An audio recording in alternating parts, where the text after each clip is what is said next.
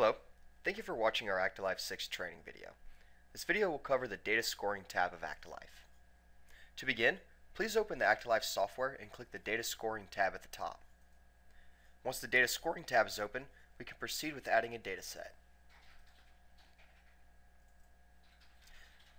After the dataset has been added, you want to ensure that the checkbox to the left of the dataset is marked. At this point, you will have the ability to edit the columns being viewed in this tab with the Edit Columns option. This will allow you to add and remove any specific access outputs needed for your research. When you have finished editing any additional columns, the daily activity algorithms can be applied. To apply these algorithms, simply check the box to the left of the needed algorithm. Note that multiple algorithms can be applied during a single calculation. Your daily activity outputs include energy expenditure or kilocalories burned during the data collection, METs or metabolic rate, cut points, and MVPA that will provide an energy level breakdown and moderate to vigorous physical activity, bouts, sedentary analysis, and HREE or heart rate.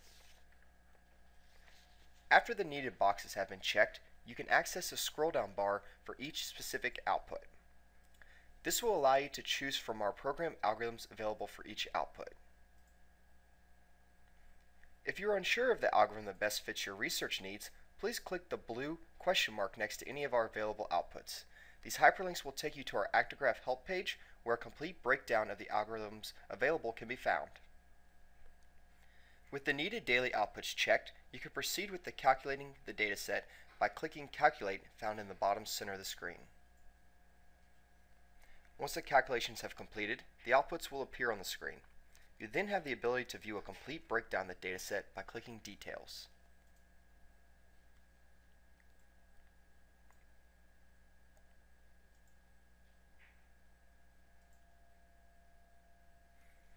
When the dataset has been calculated and reviewed, you can download the new calculated dataset. To download, simply click the Export option in the bottom right.